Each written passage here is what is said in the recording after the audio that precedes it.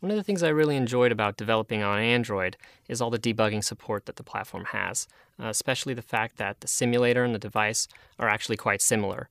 You can issue similar commands to each one. There's a trace view to see how your performance is, and there's also the ADB shell to allow you to install and uninstall your games, and as well as see what processes are running right now. The sound support on Android is also really good. There's support for many different kinds of formats. It's easy to load them up and play them, and it's quite responsive.